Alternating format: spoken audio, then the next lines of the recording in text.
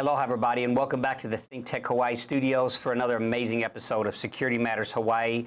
My guest today is a sought-after speaker nationally, internationally. She's an expert in child exploitation, and I'm happy to have Parry Aftab join us today. Parry, thank you very much. Well, I appreciate it, Andrew. It was a very kind intro. The internet has caused a lot of people a lot of problems. We hear it constantly about business compromise. We hear the cybersecurity breaches.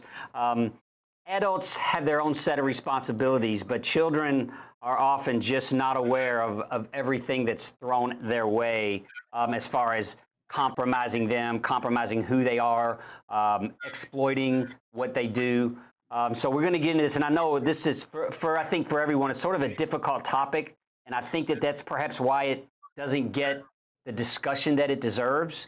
So thank you again for joining us today. What's your take on the conversation? Is it gaining traction? Is it getting broader? Well, there are two parts of the conversation. One is what you talk to kids about how to be safer, privacy settings, protecting their own reputation, respect for themselves and others. And the second more serious issue is what happens behind the scenes.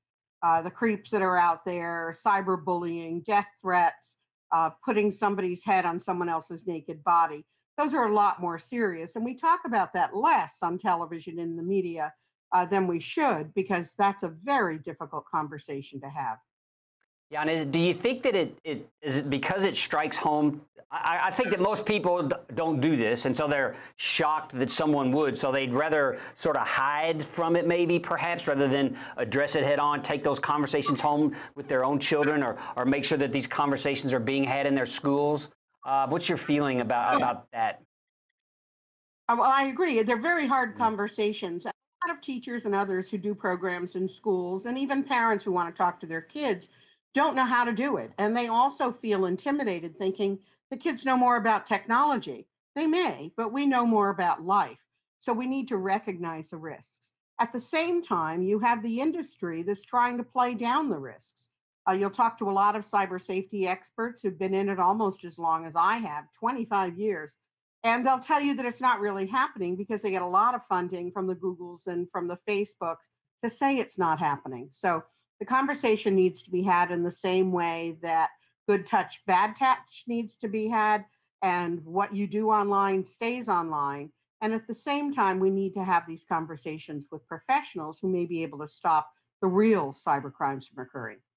Yeah, and in your experience with these platform owners, I'm sure they're not trying to promote this behavior, but what's your sense that they feel responsible for, their tool being leveraged, and do they say, well, that's just the way it is, or do you think that there's an active effort to, find and take down people that are being predatory or posting, inappropriate, targeting children with inappropriate material? Well, Vint Cerf, the man who invented TCP/IP, the internet, has put together a group called the People-Centered Internet. And there are a few of us he asked to get involved. I tend to be the cyber safety, not smartest person in the room. Everybody else is a scientist and brilliant world leader. But he is trying to make sure that the digital technology that he helped construct can be used in positive ways and not used in dangerous ways. And Tim Berners-Lee, the person who invented the web, it has the same thing. He has an NGO that does that. Now, the industry are parents, they're people too, and they care about these issues, but they care a lot more about being free of liability. And there's a law in the United States called the Communications Decency Act, Section 230, that gives absolute immunity to any of the providers for whatever they do to keep things or take things down in their own judgment. They don't have to do a thing, and you can't sue them about it. Now, child pornography, images of child sexual exploitation, are exceptions to that.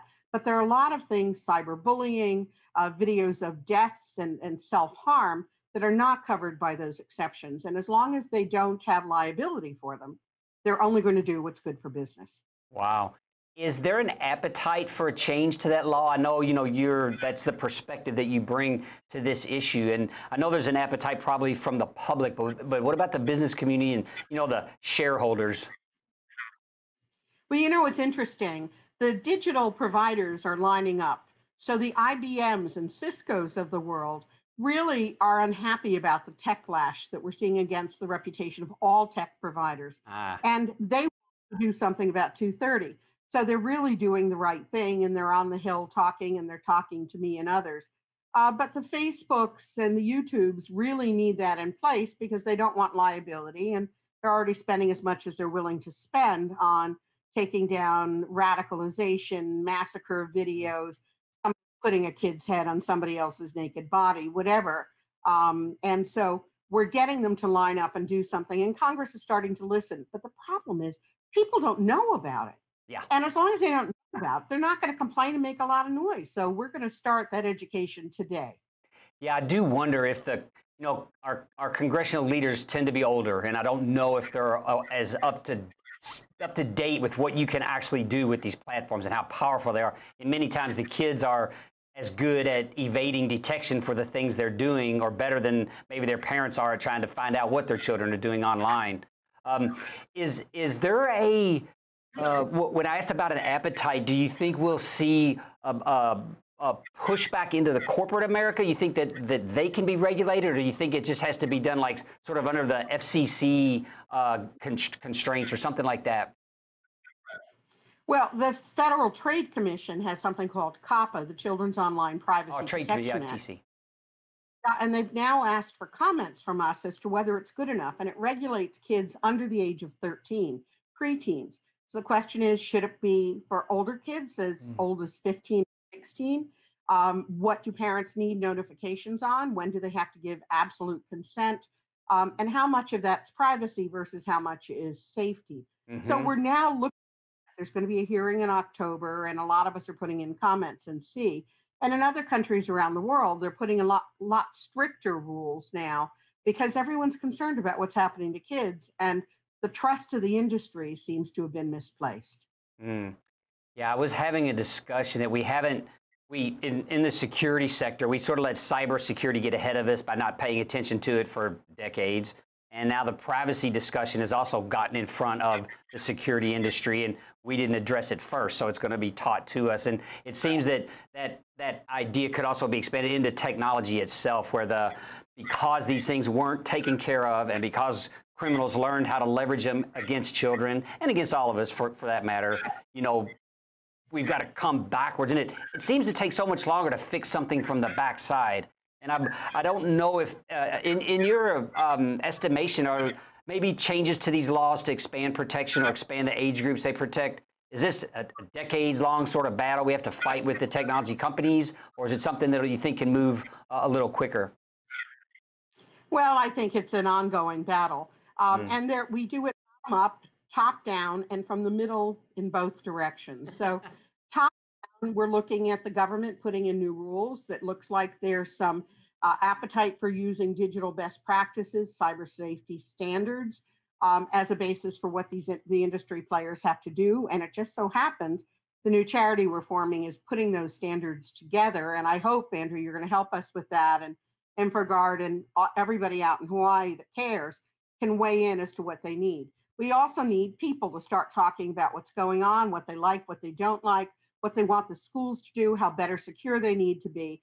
And the middle, in both directions, we need to start coming up with standards, training, and certifications in cyber safety in the same way we do in cybersecurity and privacy. So it's time not to think that that's just kids putting a computer in a central location.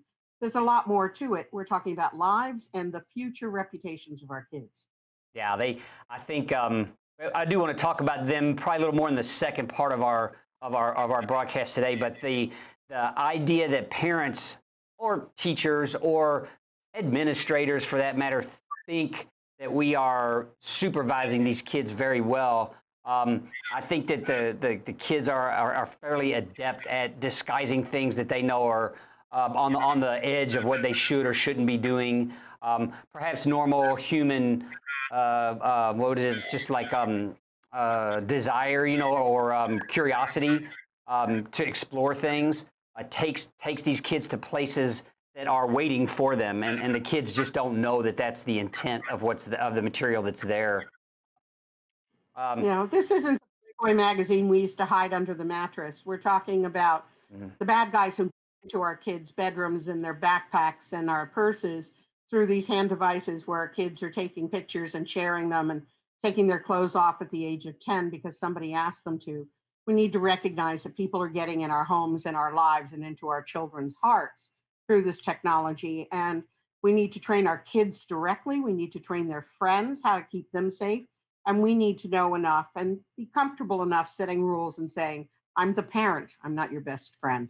Yeah, it's interesting to me how many, I see fairly young children with mobile phones, and I think they're definitely under 10. And it kind of amazes me that the parents allow them to sort of, I see them just sitting around the mall or even sitting like after school around the school. And I'm stunned that I think that there's a lack of knowledge out there. So we do have to work on it from all levels, for sure. What's been the sort of the biggest trend? I know that more and more young adults are being targeted more and more often. And I know, so it seemed like cyberbullying was sort of on the radar for a while. What other trend do you feel is sort of risen up or is increasing that people aren't aware of? Well, sexting, sextortion, and sext bullying. So sexting, when kids are taking naked or sometimes sexually explicit and sometimes just suggestive images of themselves. You might find a group of 12-year-old girls who want the attention of the seniors on the football team, or a boy or a girl who are taking it because they're in love or they have a relationship. Boys do it to show everybody what they're missing. If they don't go out with them, girls do it often to get attention or because they're asked or being coerced.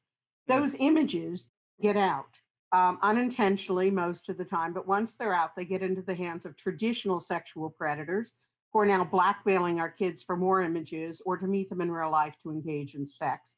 And these predators, high school students or their peers who are blackmailing them as well. And then we have sex bullying, often by girls of other girls. They get a hold of these images or they'll manufacture them by taking a girl's head and putting it on somebody else's naked body. And they'll do it to destroy their reputation. This is something else. So we're talking with Parry Aftab here. We're talking about child exploitation and specifically the internet and child exploitation. We're covering some great ground. We're going to take a break, pay some bills. We'll be back in 1 minute. Sit tight. Thanks to our ThinkTech underwriters and grantors, the Atherton Family Foundation, Carol Munley and the Friends of ThinkTech, the Center for Microbial Oceanography Research and Education, Collateral Analytics, the Cook Foundation, Dwayne Kurisu, the Hawaii Community Foundation, the Hawaii Council of Associations of Apartment Owners, Hawaii Energy, the Hawaii Energy Policy Forum, Hawaiian Electric Company, Integrated Security Technologies, Galen Ho of BAE Systems, Kamehameha Schools, MW Group, the Scheidler Family Foundation, the Sidney Stern Memorial Trust, Volo Foundation, Yuriko J. Sugimura. Thanks so much to you all.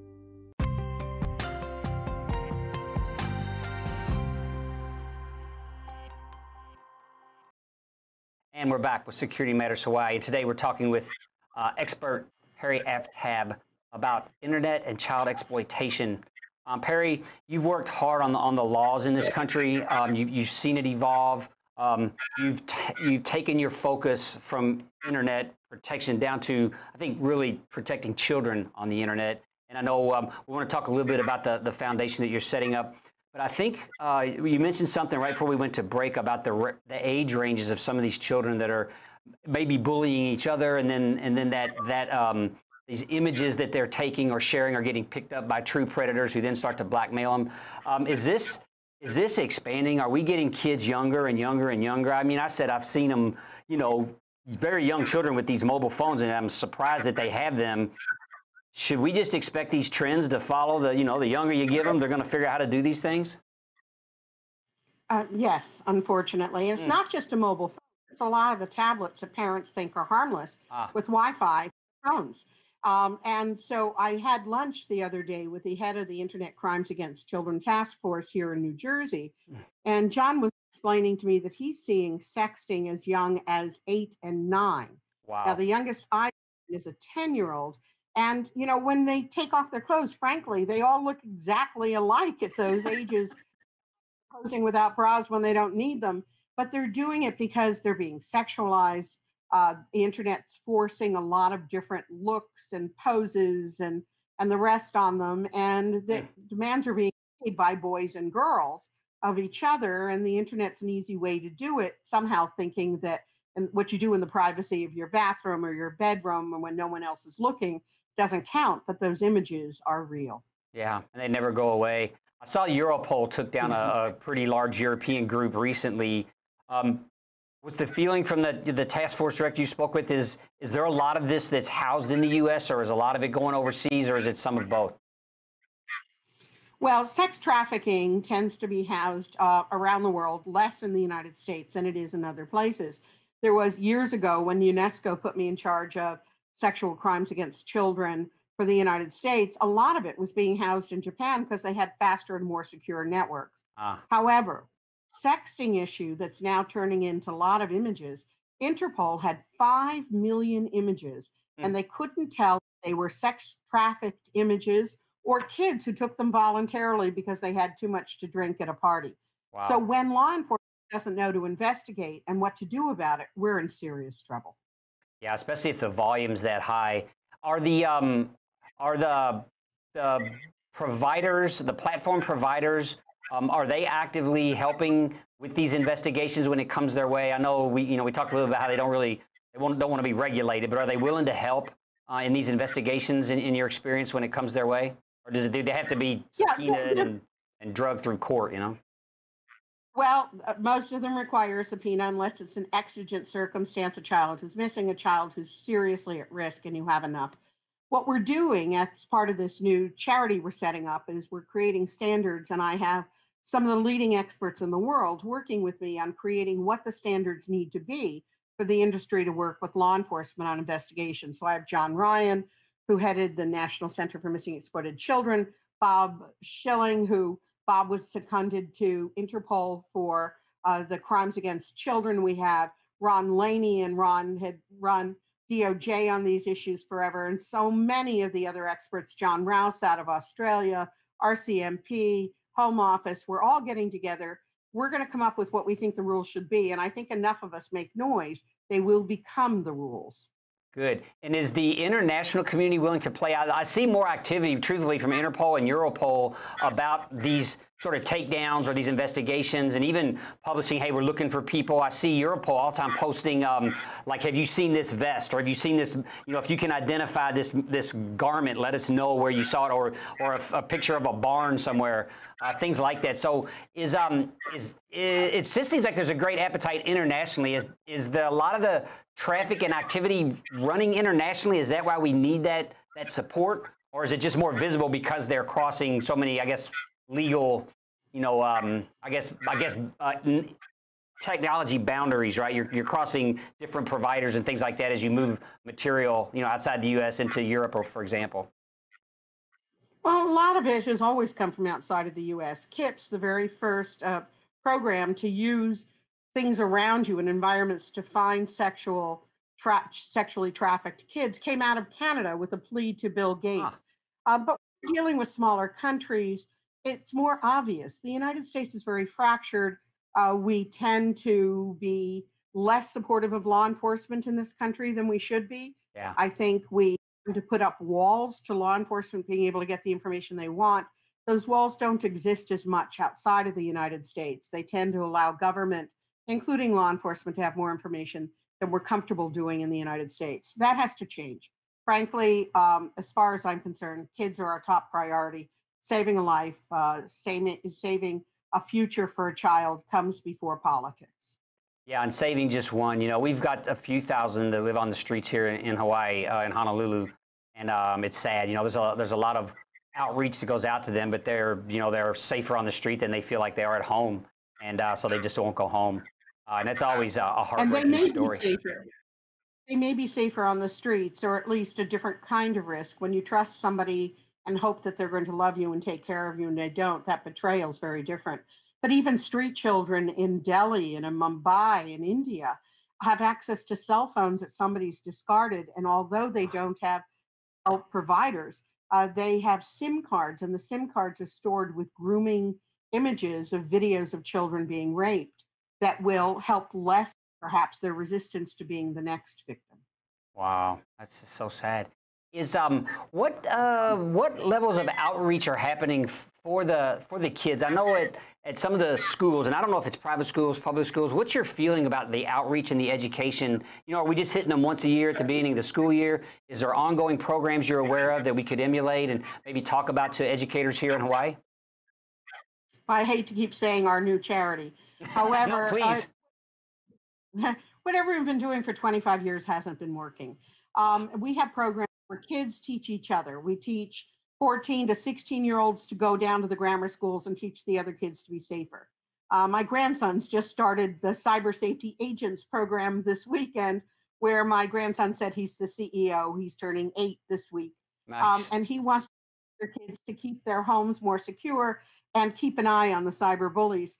We even have a therapy dog program that's the Cyber Safety Service Dog program, where people who have therapy dogs can go into schools, hospitals, community groups. We'll teach them about the cyber safety messaging, and they bring a dog to help the kids heal for all of the bad stuff that they may encounter. So we're going to throw everything we can at the wall, and whatever works, we're going to keep. And our model of we're all unpaid volunteers works pretty well. But Hawaii's been ignored far too often. You have a multicultural space. It's really, you've got Aboriginal values, you have really some amazing things as people come in from all over the world and build a community that protects their land, their ocean, and their children. So it's time we create something special. So you invite me out, we'll do some snorkeling, create some programs at the same time. Yeah, we'll have some an Aloha chapter for sure of your organization. I think the idea of kids teaching kids is so important because there's a natural wall that drops, I think, when you are not an adult talking down to a child. And not many of us are schooled in how to teach children, and we probably lapse into the, talking down voice maybe too quickly. How's the success been? I did see that I saw that your grandson posted that he was the CEO. I was on LinkedIn. I was amazed by that. So is this something that he's gotten some experience with already? Has he been out talking to other folks? He has, and he's doing a lot more. Our Teen Angels program are 13 to 18-year-old kids, and they testify before Congress. They speak at the United Nations. They speak at Parliament and House of Lords. They create programs. They sit on boards. They have been the voice of this for so long. But now the younger kids are saying, wait a minute, we want to make sure our house is safer. We want to make sure our friends are safer. We have a voice here. So we're using animations of the Cyber Safety Service Dog, teaching those kids about cyber safety so they can teach it to others. They'll get badges. I created many years ago the program for the Girl Scouts of the USA, and it's old and it's now down. I think it's time to do another one. We need to reach out to all of the groups, the faith-based groups, youth pastors, the scouts on both sides, any of the service organizations, 4-H, anything that has kids together, and let's arm them with the information they need to keep their own kids safe. Happy to share. I think it's a great idea.